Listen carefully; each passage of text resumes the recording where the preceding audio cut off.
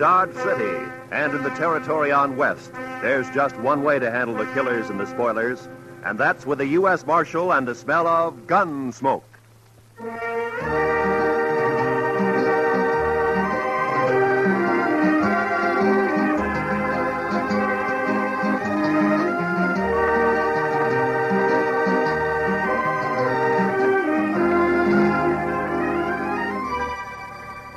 Gunsmoke, starring William Conrad. The story of the violence that moved west with young America. The story of a man who moved with it. Matt Dillon, United States Marshal.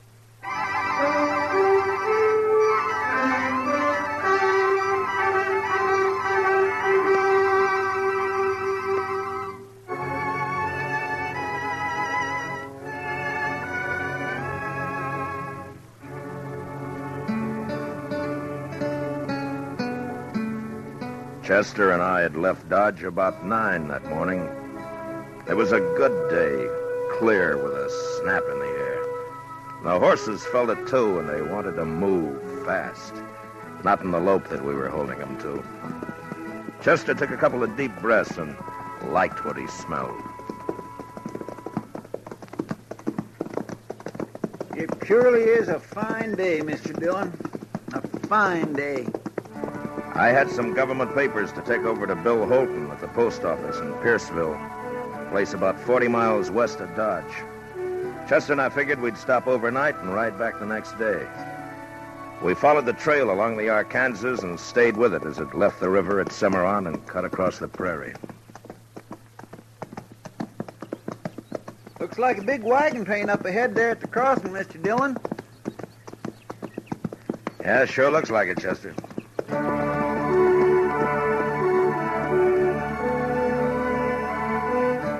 Chester was right. The dust cloud we'd seen became 30 and more wagons taking the Cimarron crossing. It was a shortcut of the Santa Fe Trail leading on southwest toward Raton Pass. We passed them, and our trail swung back to the Arkansas again. We rested, watered the horses a couple of times, and by afternoon we could see the warehouse, the store, and the post office, and a few of the other buildings of the town. It wasn't a big place, Pierceville. Maybe 50 people regular living there. Funny. Oh? I don't know. It looks peculiar. Yeah? I just don't rightly know, sir. Just funny. It's peculiar. You mean nobody around? Yes, sir, that's what I was thinking. That's what I thought.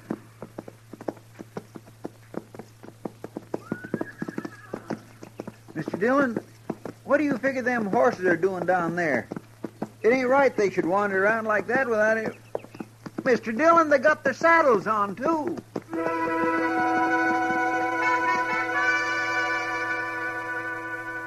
The horses were down the street, and as they heard us, their heads jerked up and they wheeled about and trotted off away and around out of sight. And we stopped. I listened. There was nothing to hear. An empty place, nothing to see. But there was a feeling in the town. You couldn't figure what. We walked the horses over to Bill Holton's post office.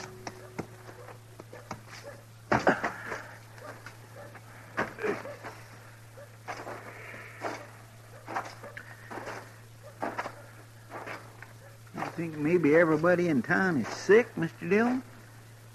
No. Or maybe dead? No, couldn't be that. There's no crows nor buzzards.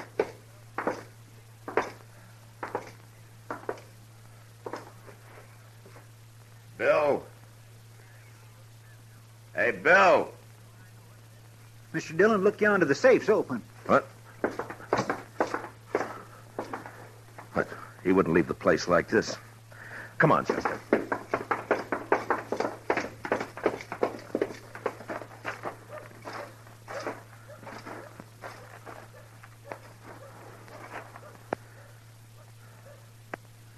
Sure is a funny thing, Mr. Dillon. I swear it gives me the willy-was. I never seen anything like it. Not a living soul in Hold the it, whole... Chester. Did you hear something? I'm not sure. Just wait a minute.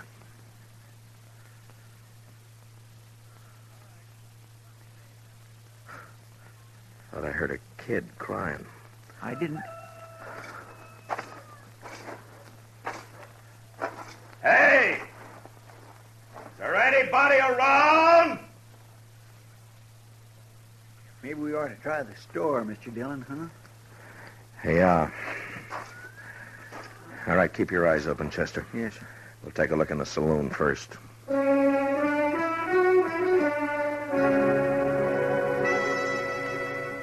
The saloon was about 200 feet back up toward the end of town. But we didn't get that far. They stepped out behind us as we passed the livery stable, and we never had a chance to draw. Get your hands up. High. And hold them there. We did, and I felt my guns lifted away. And then we got a look at what had crawled into Pierceville. There were 3 of them, and they were killers. Man gets to know the look in the eye of a killer. If you're lucky, you see it in time. Now, we weren't lucky that day. It's the law, Brill. Yeah. Where you from, mister? Dodge? Dodge. Hey, that's Dillon. No. It sure is. You Dillon? Marshal Dillon from Dodge? Yeah. Okay. You dirty... Shut up, there!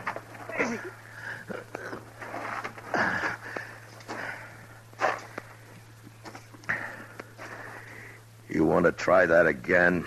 We will. Don't fret yourself about that, Dillon. You move in. Take him to warehouse, Brill? Yeah. Be a sight better to get rid of him, if you ask me. I don't think so. Not right now. We might be able to help. I've always wanted a U.S. Marshal to help me. Listen, Will. You take away his gun, you watch him. He'll be on his belly begging to help.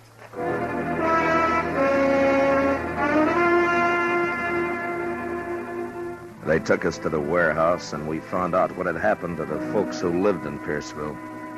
They were all in there. The kids, the 6-month-old baby, the women, and the men. Inside, there were 6 more hard-faced men leaning against the wall near the door, their guns held lazily in their hands. They'd taken over the whole town, and for some reason, they were holding it. Shut up! Every one of you! Shut up! Lady, told you to keep that kid quiet. You want me to do it for you?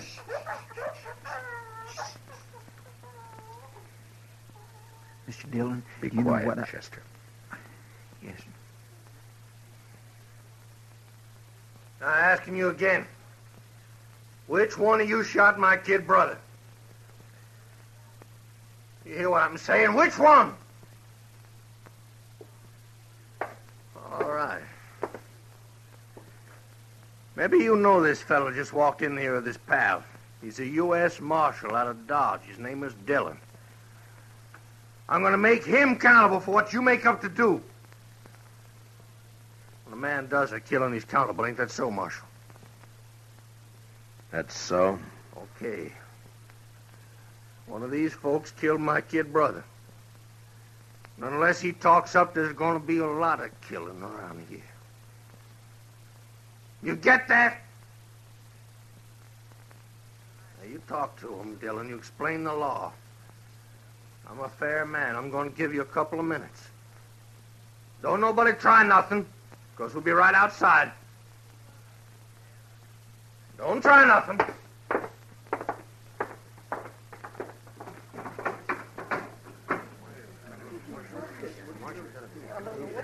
Chester, there's Bill Holton over there. Come on. Help us, Marshal. Marshal, please. Hi, Matt. How are you, Bill? Could be worse, I guess. Mr. Holton, your face. What'd they do to you?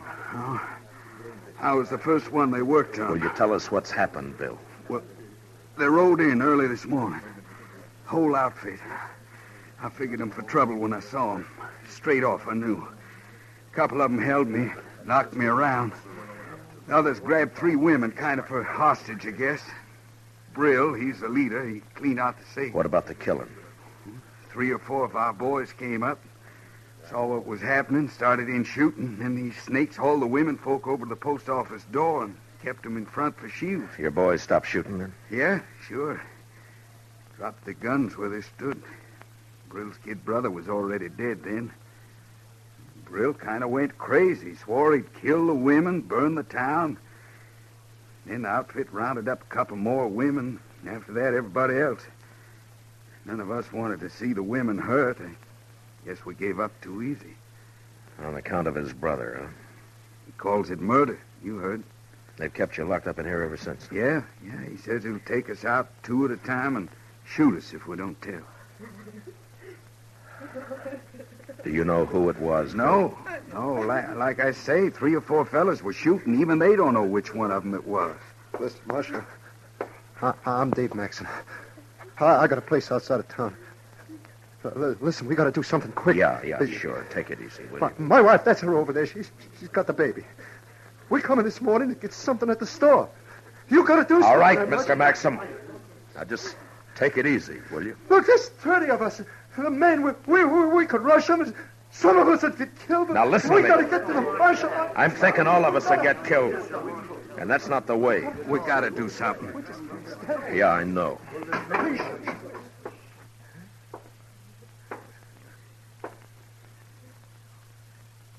Okay, what's it gonna be? Dillon, step over here.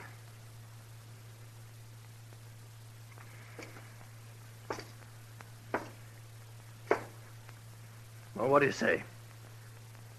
I don't know.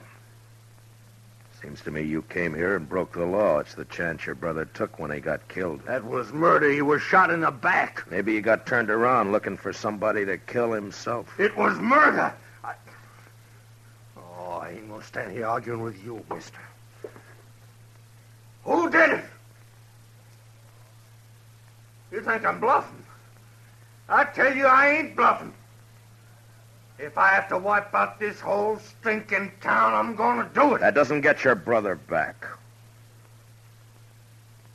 You in the habit of killing women and kids? You shut up. Okay. Sanders, Carger, start with 2 of them. Take them outside. That fella. You. And him. No. Oh, no, not Dave. No, you can't. No, not Dave.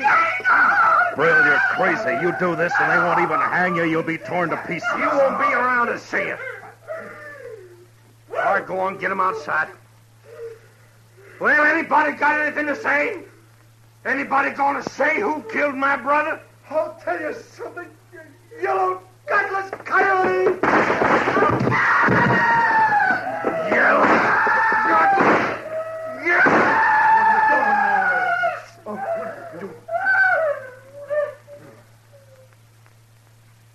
Anybody else? Okay. He don't count. We still need 2. You. Get away with him. Go on. They both of them outside. They took the 2 men out, and we stood there. Some of us looking at the body of Maxim, with his wife sobbing over him. Others staring at the closed door. It had happened so quickly there wasn't time to think, to figure anything. And there wasn't any way to shut out the sound of what happened outside. Oh, no. I gotta do something. No, Bill, don't.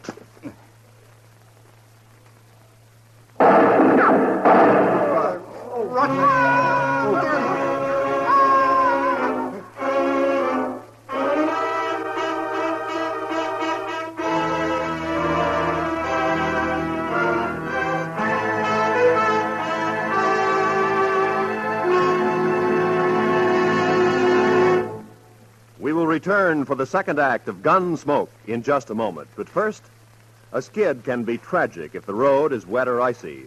A faulty windshield wiper that's a nuisance in a shower can be your nemesis in a snowstorm. The sum and substance of our message being, take extra care when you're driving under winter conditions. Make sure your car's prepared for winter, and then drive it with twice your usual caution. Now, for the second act of Gunsmoke.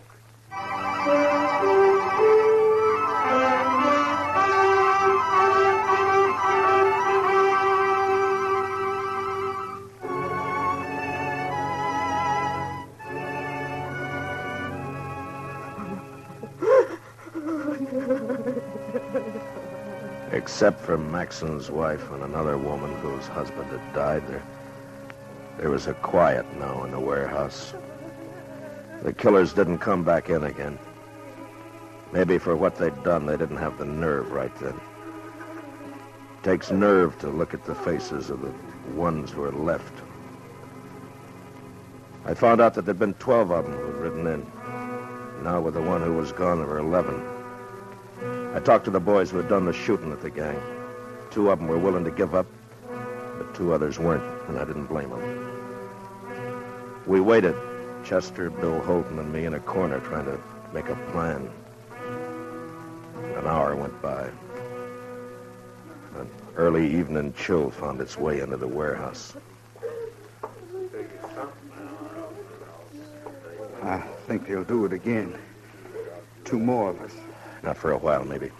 That kind will get liquored up first. It makes them brave. I still think that maybe now's a chance to get outside, Mr. Dillon. Yeah, it might be. What scares me, though, is they'll start with the women and kids. Yeah. There's always a chance somebody will ride in, maybe see what's happening and send for help. Like us, huh? Mm-mm. Besides, it'll take too long. Mr. Dillon, let me try it.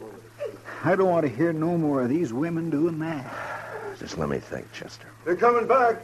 All right. Come on, quick. There's 2 of them. You can see through the crack. Yeah. It's the ones that got our guns. Brill isn't with them. Chester, get on the other side of the door. Yes, sir. You, Mister, and Bill, behind me. Okay, right. Now, when they come in, grab them in time. Now, look. I want everybody to keep real quiet. Do you understand? Yeah. All right, now wait until they're inside. You think the others might be around the back? I don't know. We'll take the chance. Now, whoever gets hold of them, don't let them yell.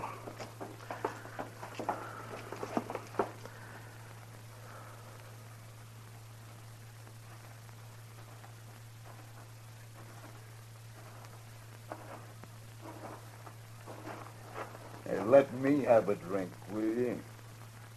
Here. What do you think? What? In there. How should I know? Well, we shouldn't hang around too long. I figure we ought to start riding. Well, you know Brill. It was the kid. He thought a lot of them. Yeah. Hey, there's one woman in there, though. Did you see her? Tall one? Oh, no, with the old man, the pretty one, the little. Oh, yeah. Yeah. Maybe we get her out here and the others will talk. Might be. I ain't saying it will make them talk, but a lot of men in there are soft about women. What about Brill? Nah, he don't care. He wants to find out who killed the kid. Maybe we can get him to talk. Sure. Might be fun.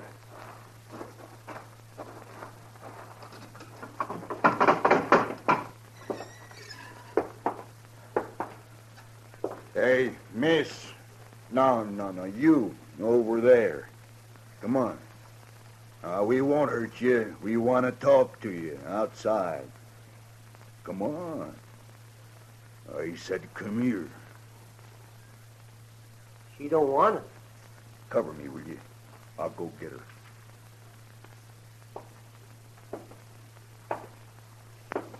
All right, now.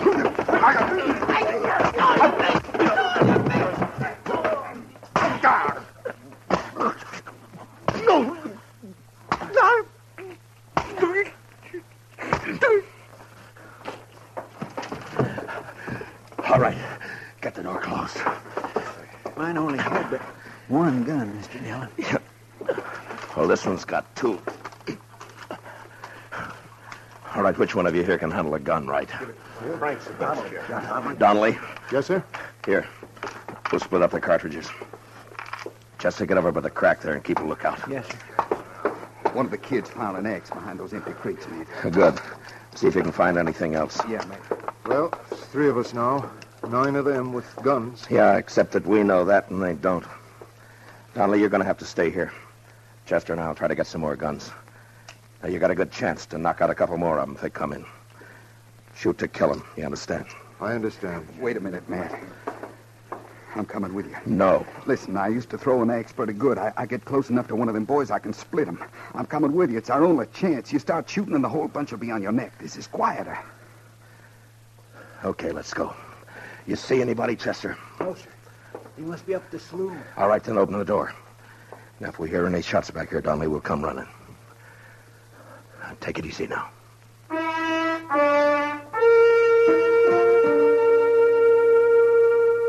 We got outside and made a run over to some dugouts. Up the street, we could hear the killers still drinking their courage back. If it had just been the 3 of us against them, we might have taken a chance, but with the women and kids in the warehouse, we couldn't do that. We'd have to pick them off if we could, one by one.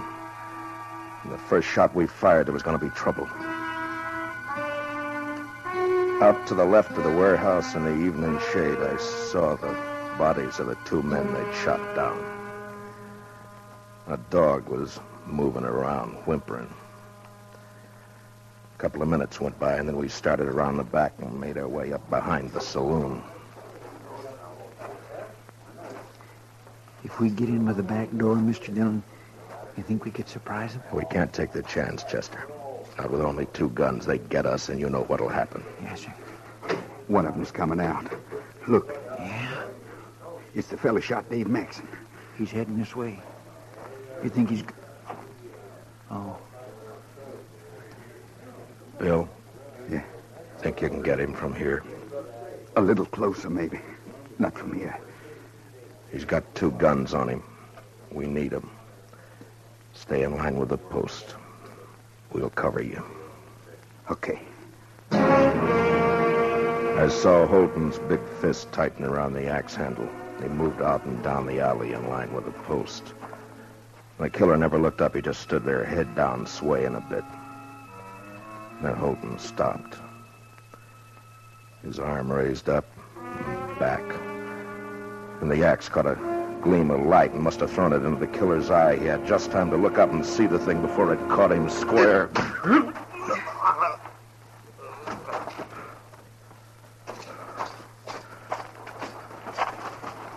I haven't done that for a long time.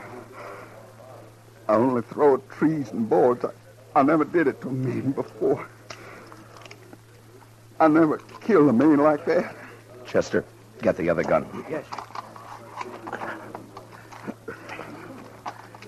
All right, here. Here, Bill, take this.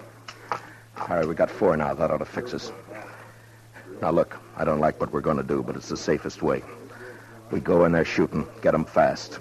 In the leg, anywhere. Try not to kill, but don't give them a chance to shoot back. Yes, sir. Sure, man.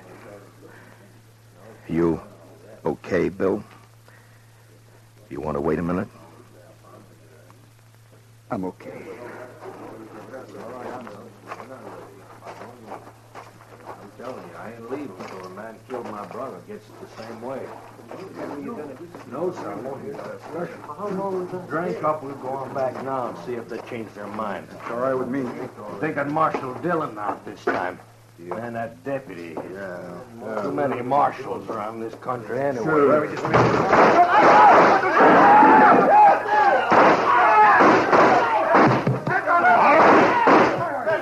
All right, that's enough. That's enough. Keep your hands where they are, Brill. All right, Chester, take their guns. Yes, sir. I'm arresting you for murder, Brill. The rest of them with you. Killed my brother. Got him in the back. My brother, they murdered him. You know something? If I wasn't the marshal, I'd do the same thing to you right now.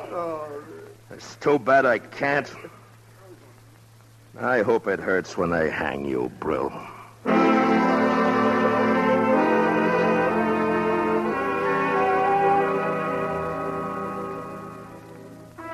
And it was over. And I got the feeling like it never happened, that there hadn't been time for it to happen. But the dead men's women knew that it wasn't a dream. The next day, a half a dozen of the fellows, Chester and myself, took the outlaws back to Dodge. Most of them had been hit back in the saloon. One died in Cimarron before we could get him to the dock. But not Brill. He was alive when he went to Hayes City with the rest of the boys. I was there when they tried him. And I was there when they hanged him.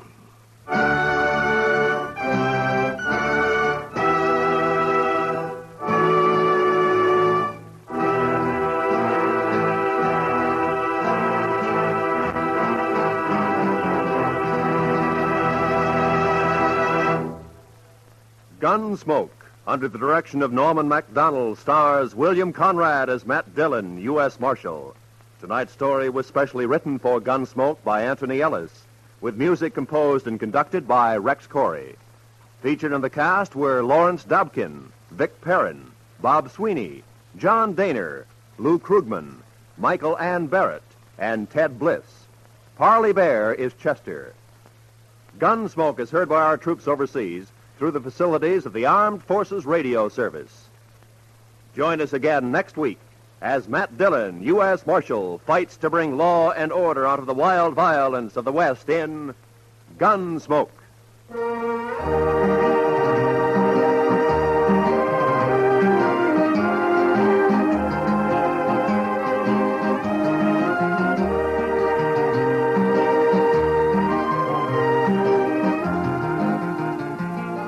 Tomorrow night, CBS Radio raises the curtain on a new dramatic treat, the Theater of Stars. On the network, it brings you Lionel Barrymore's Sunday Night Playhouse and thrilling stories of escape. Tomorrow night, for the premiere performance over most of these same CBS radio stations, hear lovely Joan Fontaine in The Guardsman. It's a sprightly, peppery adaptation of Franz Molnar's great French comedy, a romantic experience you will certainly enjoy. Remember, Theater of Stars, tomorrow night, premiere performance on CBS Radio. This is Roy Rowan speaking.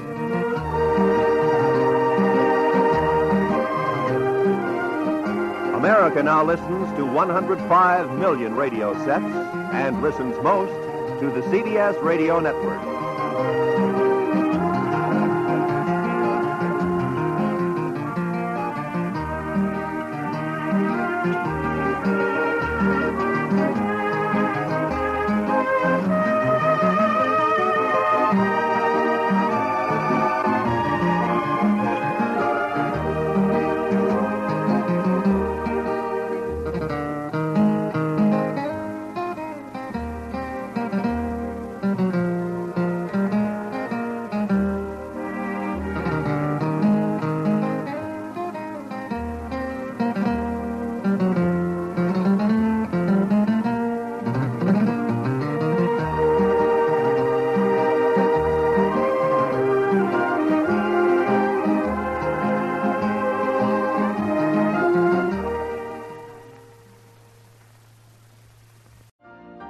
You've been listening to the OTR Gold Network. Find more classic radio at otrgold.com.